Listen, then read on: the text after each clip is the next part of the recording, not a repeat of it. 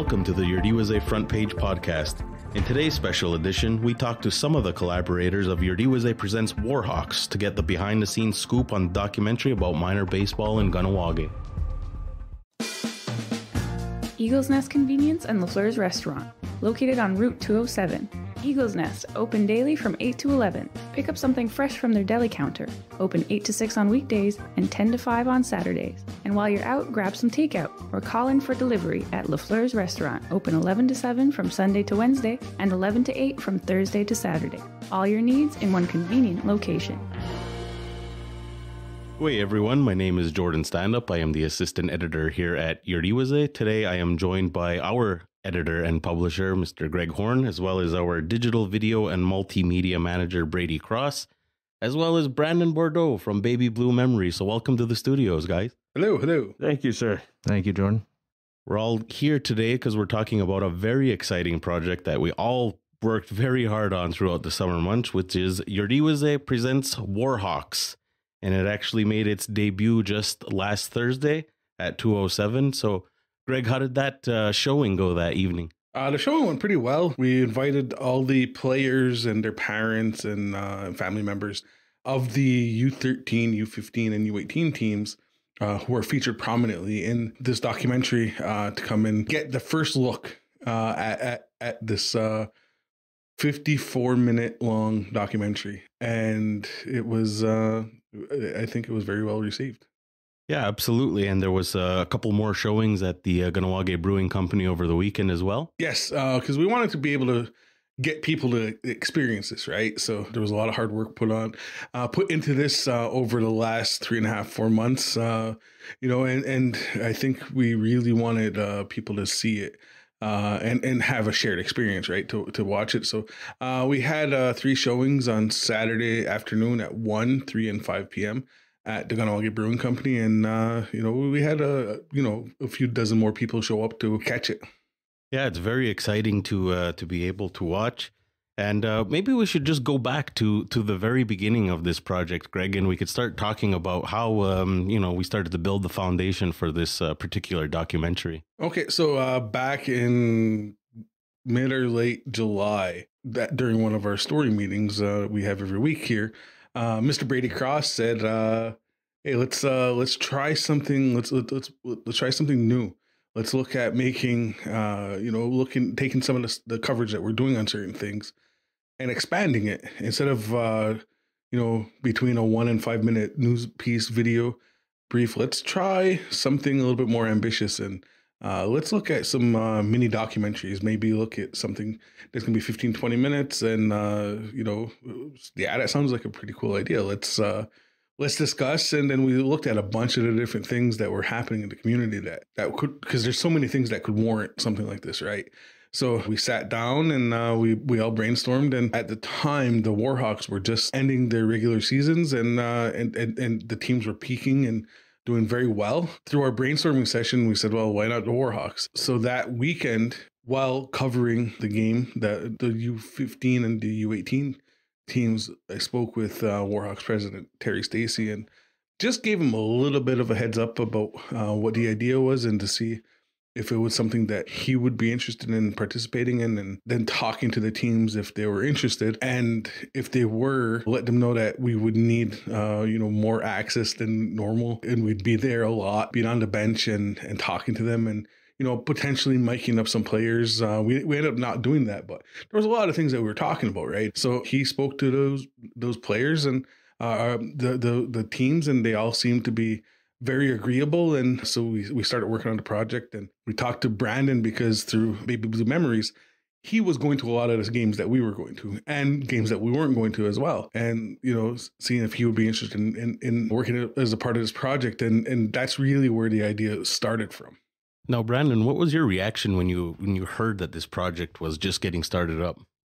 I was like, well, I guess I found myself in the right place considering I'm going to most of these games anyway. But just to kind of reiterate what Greg was talking about in regards to reception, I think there's one way to look at it is if you have like a 12-year-old kid or a 14-year-old kid who played these games, and you know what it's like when you're that age. You're very much like sociable, active, you're talking nonstop. You just, that's kind of how I was anyway at this age. But my girlfriend's daughter was on the U13s, and her teammates, and then most of the other players who were in attendance were very quiet. There wasn't a whole lot of chit chat while this was going on, like you might somewhat expect.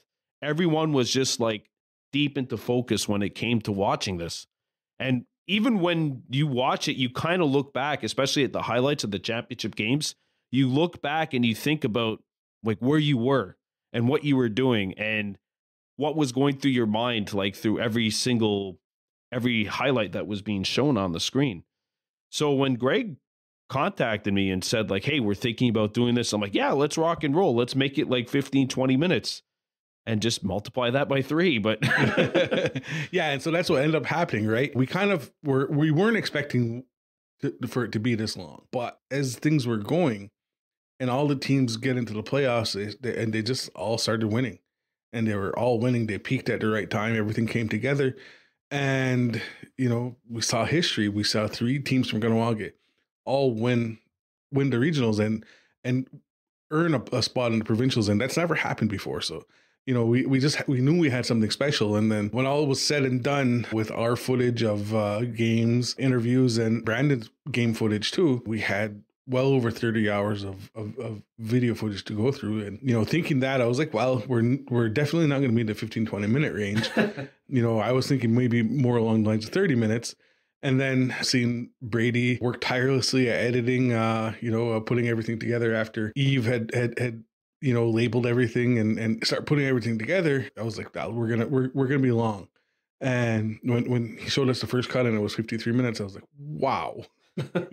It could have easily been something that was like a full feature, 120 minutes, but we wanted to keep it as compact as possible with just enough of the good stuff and enough of the highlights and stuff like that without going too long.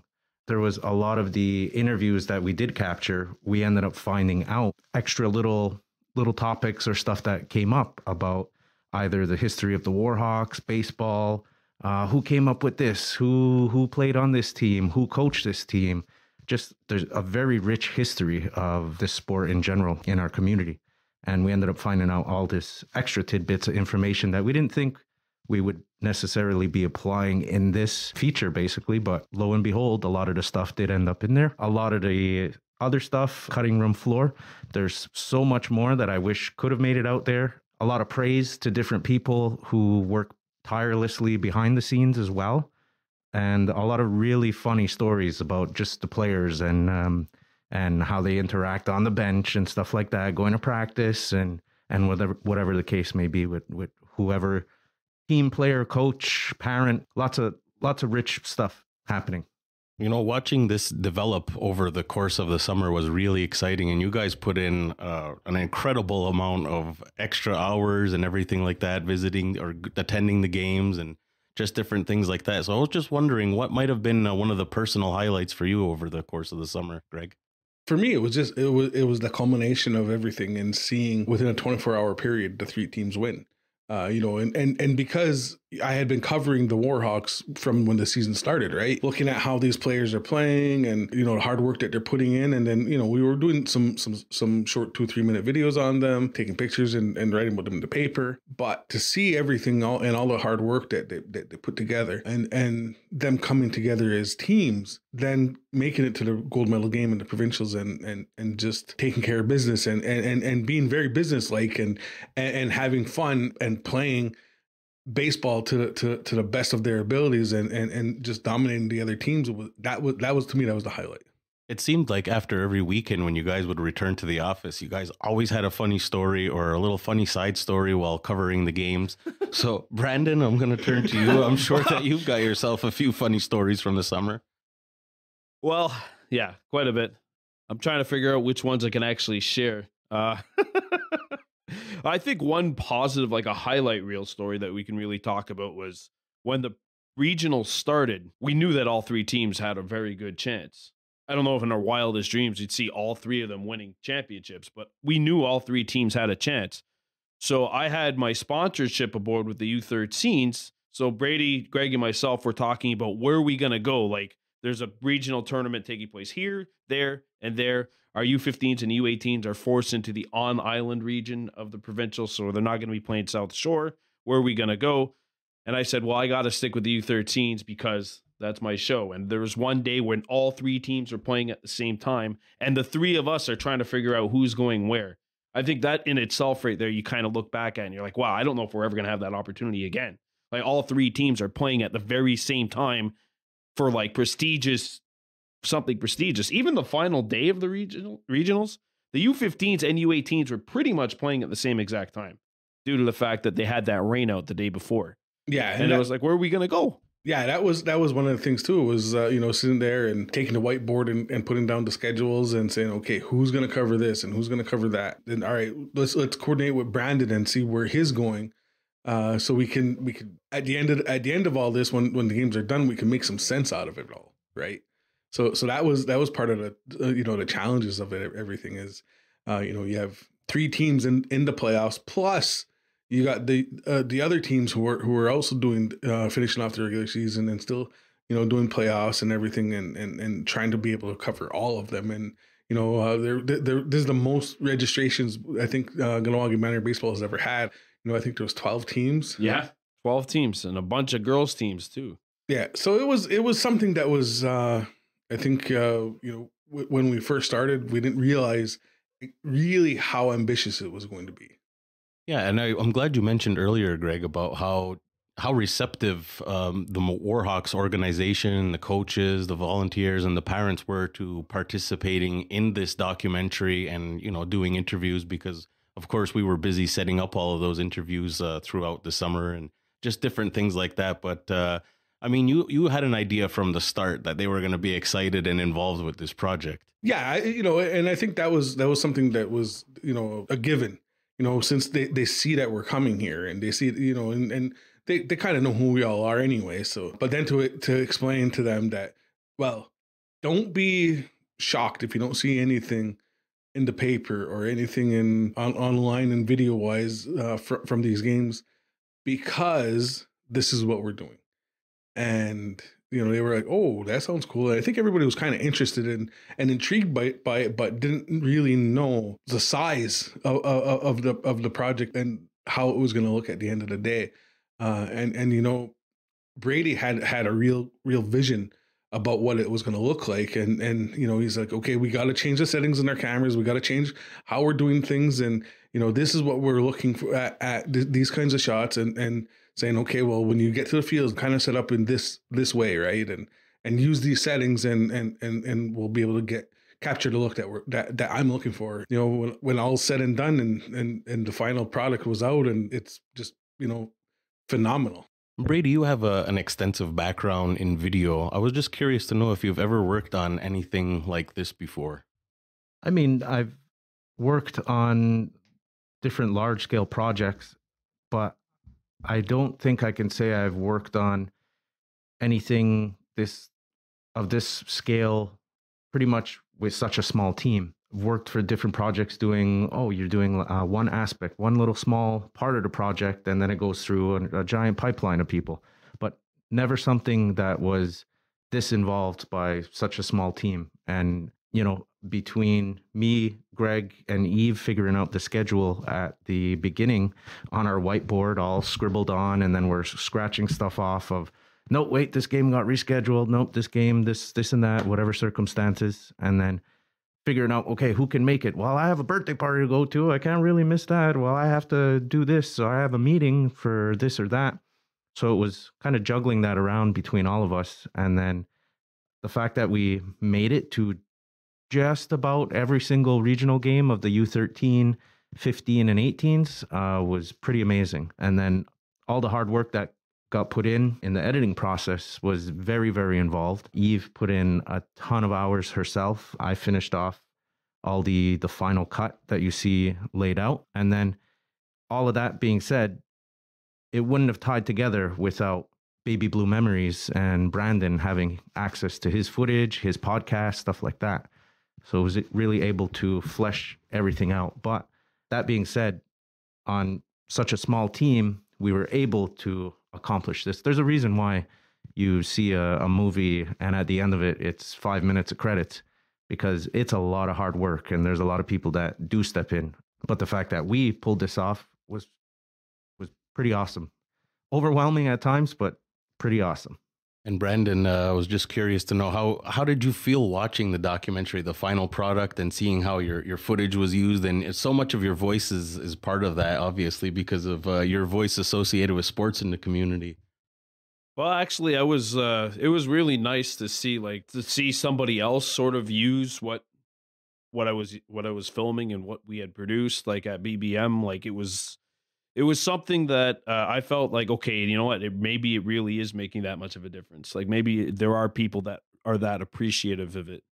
So to have that, and then to have Brady and Greg ask me, like, what are some of the things that you feel we can contribute? Can we use your footage? Is there something else that you want to add to this project? Do you want to give insight? Like having all those questions asked, it felt like, wow, okay, you know what? Maybe it really is something that's great, you know? I had one comment, somebody who was watching at the screenings that happened on the brewery, not really knowing what your YouTube channel is and what your business is and stuff like that. So they were just asking, they're like, is Brandon just standing out in the outfield with a camera screaming his head off the whole time? Yeah. And then me and Greg kind of just turned around like, yeah, that's pretty much it. And obviously all the families who are at these games, they all know, they see you there, and it's kind of like, hey, I get free commentary while I watch the game.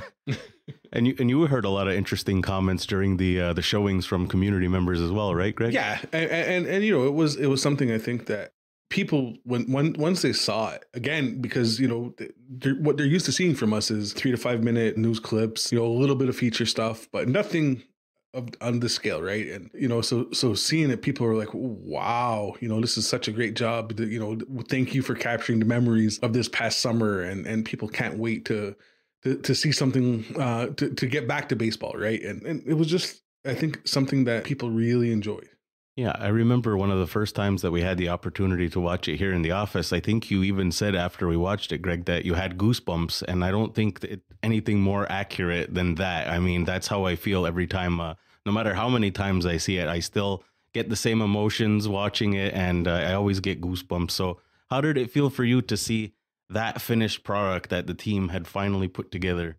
I was just amazed and so proud of all the work that was put into it. I knew Brady was driving himself crazy, you know, in the editing process, and you know, see him sitting in the corner, you know, just working on it, and for the last 2 months or more, and then to see it all put together, and you know, after we seen the rough cut of the final edit, and then once we had it with all the graphics and the credits and everything, and the color correction, I was just like, wow, we did that. Like we like, that was how I felt, was like, holy crap, like, you know, this is something else. And again, you know, everything starts with an idea, you know, planting the seed, and that was, you know, that conversation that we had at the end of July. I never imagined that it would get to something like this. You know, I knew we were gonna have something really, really cool on our hands, but everything just kind of, you know, came together, and having the volunteers and the people involved with the Warhawks so involved with this process, and talking to them beforehand about it, and then talking to them once we did the screenings, and how proud they were of the work that was done for the season. That's, you know, to me, that was just so gratifying, and so, you know, like make me really happy, and that we're able to do something like this. And Brady, I know it's clear how much work you put into this project too. So, you know, being able to watch that alongside other people, and, you know, getting their live reactions and things, how did that make you feel? I think when we had the screening at the 207, and we were there with the teams and with the players and with their parents all sitting together, and you just see out the corner of your eye, like somebody has a really good play on screen, or an interview moment, or even just something as simple as they had one clip that ended up in the cut where they get hit by the pitcher with the ball, whatever. And the dad kind of leans over and gives that slap on the back. And that's my boy. Just seeing all those little moments. And then at the end, Terry came up to say a few words. And basically he just said, thank you for giving us the chance to relive all those moments again. And basically they'll have this forever. If they want to look back on it today, tomorrow, if they want to look back on it 5 years from now, they have this little time capsule that they can look back on and relive when all those teams won. That's really what this was for. Once we realized what we had, it was for them. It's for all those players, all the parents, all the volunteers, Terry himself, for all them to just kind of relive that moment, and for everyone else in the community to realize how important these things are, you know, whether it's sports or whether it's anything really, all these small little events, to capture them and have them whenever you want to bring it up is an awesome thing to have. Yeah. And you know, things like this, and the people behind the scenes that make stuff like minor baseball or minor hockey or minor lacrosse happen. You know, it's important work that needs to be recognized and showcased, and being able to show that from something that started out not that long ago with minor baseball in the community again, and building to now they're dominating, and you know, they're being forced to move up because they're doing too well in B, and then come back down, and then they dominate again, and just all that work.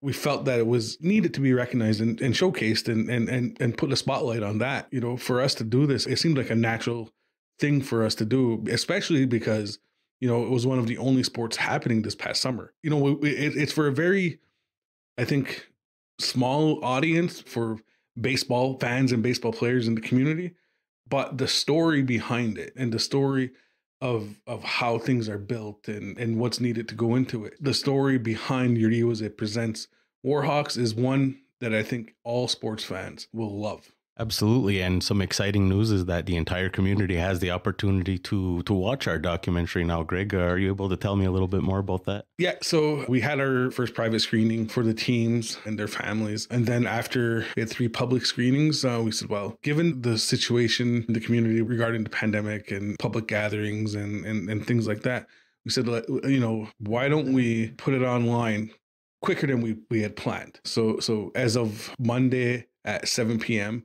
it is now available to view at your leisure on ganawagnews.com, as well as at the Iorì wase Facebook page and YouTube page. So it's been a really incredible summer, and it resulted in a really incredible documentary. So I guess just in closing, guys, was there anything that you might have wanted to add about the summer as a whole?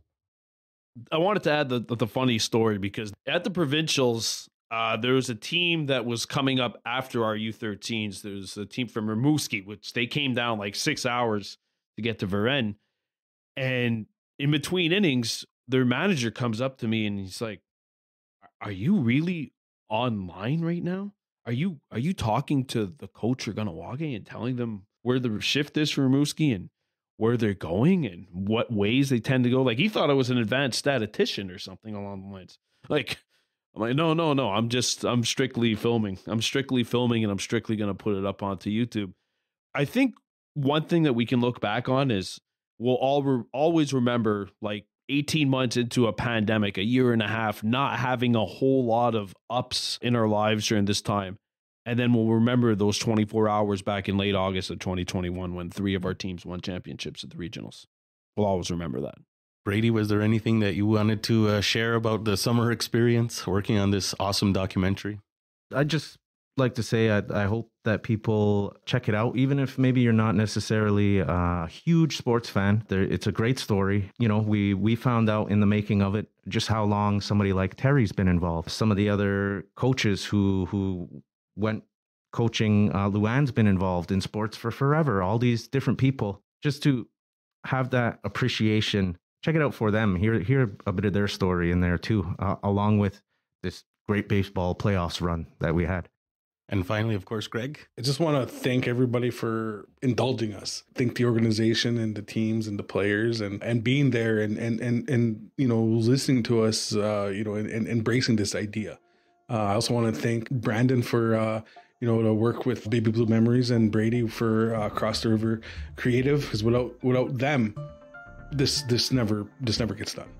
Absolutely. So Greg, Brady, Eve, Brandon, congratulations. Very awesome documentary. I can't wait for the rest of the community to see it. And thank you for coming in to chat today.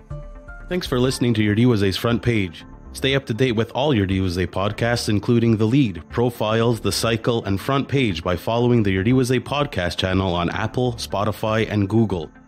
This project has been made possible by the Community Media Strategic Support Fund, which is offered jointly by Official Language Minority Community Media Consortium and the Government of Canada.